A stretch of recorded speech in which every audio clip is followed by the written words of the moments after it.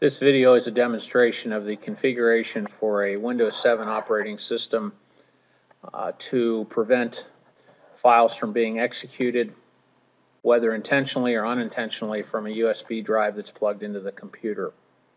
This is especially useful in preventing viruses and other malicious software from being installed and transmitted to your computer. This procedure can also be reversed to allow installation of programs that require USB to work as a drive, such as a Tigo modem in Honduras. So in order to start this process, we go to Start, Control Panel, Administrative Tools, Local Security Policy,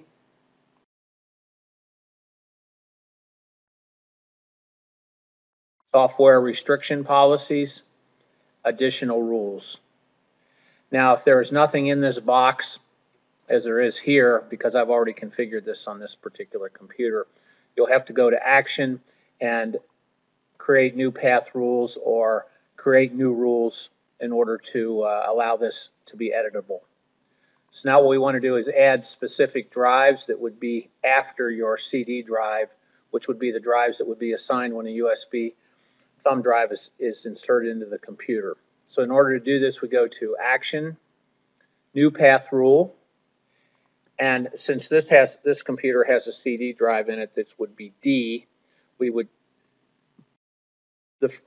assign the first rule to E, which would be the first letter drive that would be assigned to a thumb drive being inserted. So we put E and put the security level as disallowed. Now, in case there were 2 or 3 USB drives in the same computer, we'd want to add several more several sequential drive letters. So again, right-click, New Path Rule, F. Capitalization is not important. Do this once again, New Path Rule, G, colon, OK. So now we have listed E, F, and G as drives, and they're all disallowed. In order to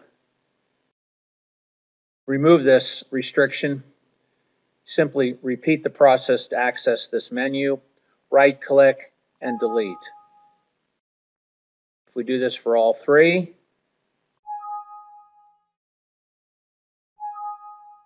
then the computer security policies are back to the way it was set. This is a demonstration of configuration of Adobe Readers or Adobe Acrobat to prevent execution of files or running JavaScript from within a Adobe file. This is especially important because this is a vector for many viruses now, Trojan horses and banking Trojans from the internet.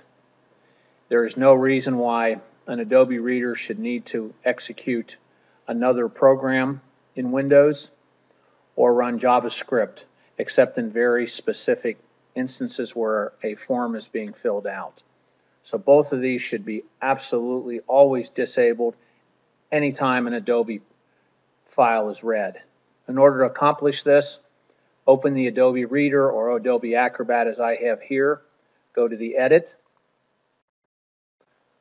Preferences, JavaScript, and make sure that this enabled Adobe Acrobat or Adobe Reader JavaScript is disabled. The next is down at the Trust Manager, and make absolutely sure that you do not allow opening of non-PDF file attachments for the external applications. This essentially means that an Adobe file can open and run any program on your computer, which is generally insane.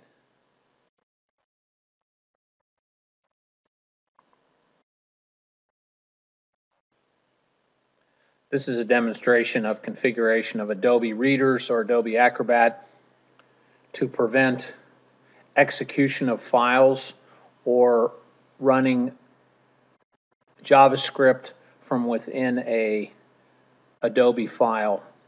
This is especially important because this is a vector for many viruses now, Trojan horses and banking Trojans from the internet. There is no reason why an Adobe Reader should need to execute another program in Windows or run JavaScript, except in very specific instances where a form is being filled out. So both of these should be absolutely always disabled anytime an Adobe file is read. In order to accomplish this, open the Adobe Reader or Adobe Acrobat as I have here. Go to the Edit, Preferences, JavaScript,